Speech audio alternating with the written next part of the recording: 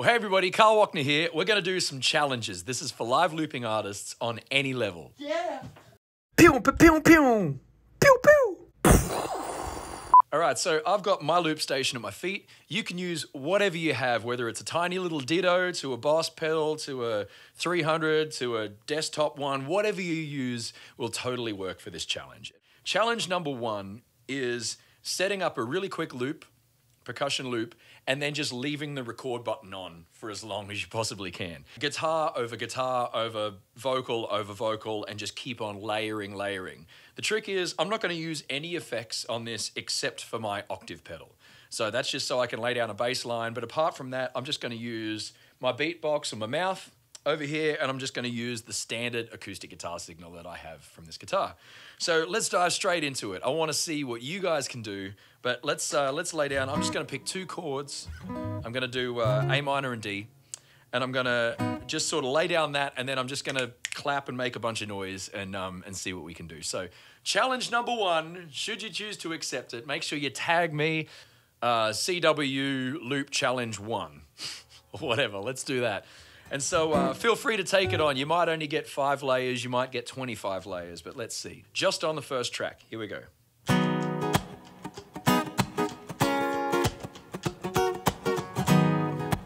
All right, cool. So I've got my first layer down. First layer is ready. Now from here on out, I'm just gonna hit record and leave it on. I'm going to stop this for a sec just to tell you, I'm just going to keep on layering, and we're going to see how big we can make it without it getting chaotic. Because obviously when we get up to 20 loops or 30 loops or 40 loops, overdubs I'm talking about, going to experience a little chaos. We're going to get too many things and it's going to start to sound really shaky. And the point of this challenge is to see how many layers you can put onto it without it getting shaky yet. We're all going to run into a number. For, you know, the best of us, it might be 40 tracks, 40 overdubs before it starts to even remotely sound bad. Some of us, we might be a little out of time with our rhythm and it'll only be, you know, 2 or 3. All right, let's go. I'm going to hit record and leave it on.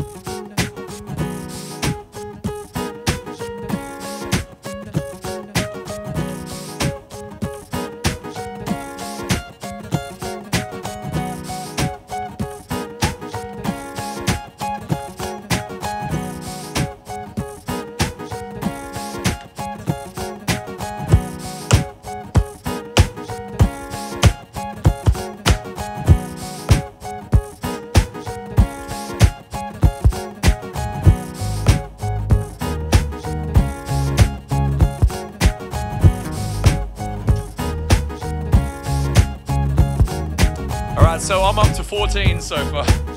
We keep on going here.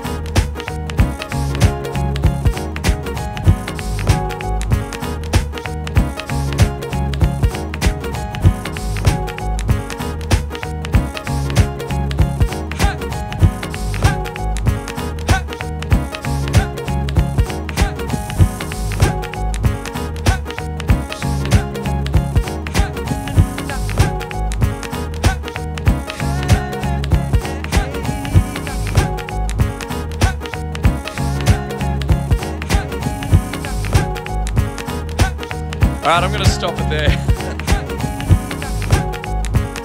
I got up to 31. It says so on my little I'm a little track counter. So 31, I think if I add anything, I don't really think I can add anything more to that.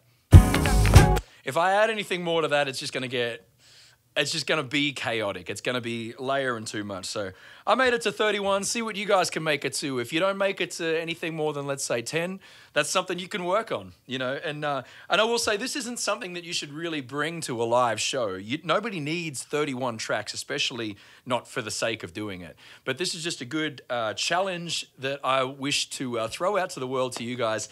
What it is going to do when you can get up into the higher levels and the higher numbers is it's going to tighten up your rhythm and give you some ideas of sonically what you can add with your guitar and what you can add if you have a vocal mic on there. So let's hear that again, and I'll just play out to it.